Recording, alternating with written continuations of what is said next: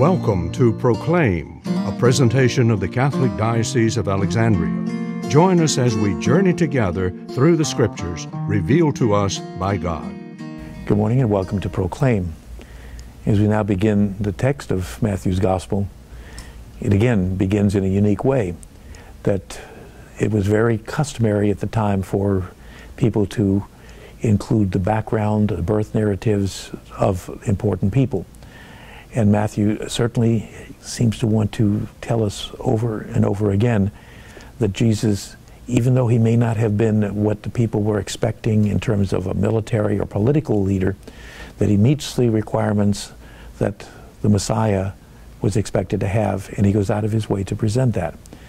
And what he does at the very beginning is he presents a genealogy.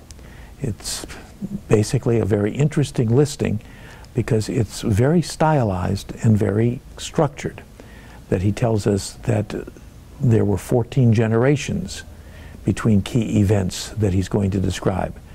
If you go back and actually trace the people that are mentioned in the Hebrew Scriptures, he's taken some liberties in either omitting people or adding people that you would not expect. And so once again, his purpose is not just to give history, but to in some way give us an understanding of that history.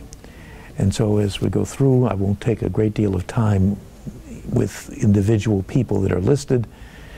Those simply would take much too long to do. But what's worth noting is that within the genealogy there are 4 women, and not all of them were Israelites that are mentioned. This program was brought to you by Kramer Funeral Home.